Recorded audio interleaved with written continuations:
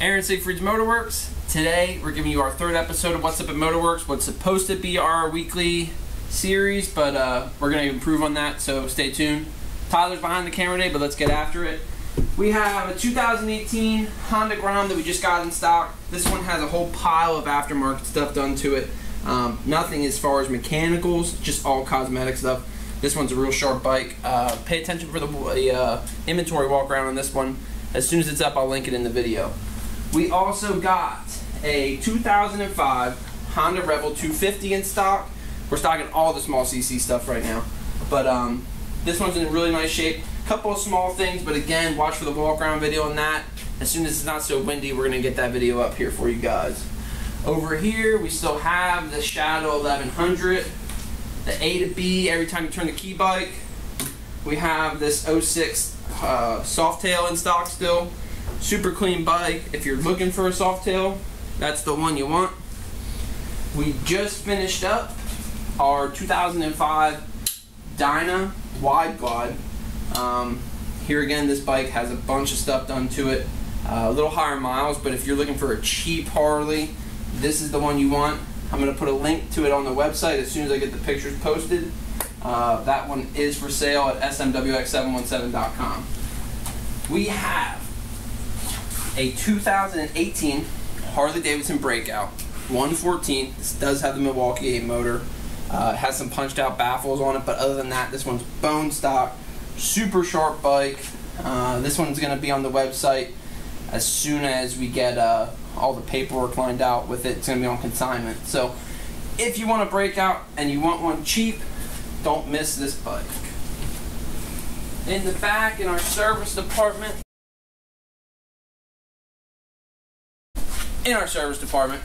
we have just hired a director of human resources. Gave it a new position up there on the wall.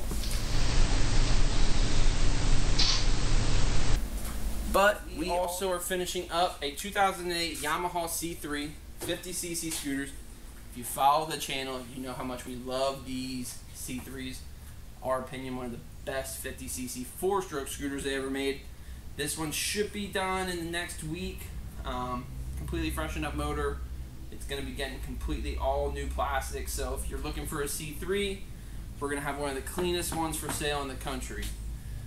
We also have the 2018 Honda Grom. Again, this one has a whole pile of aftermarket stuff done to it. We're going to be changing out some of the stuff on this to put it more name brand stuff on it. But this one will be for sale once we finish fully servicing it. We're also going to use this for an exhaust comparison video with the Grom. So if you're looking for a Grom exhaust and you don't know which one to go with, we're going to have a review on 2 good options for you guys.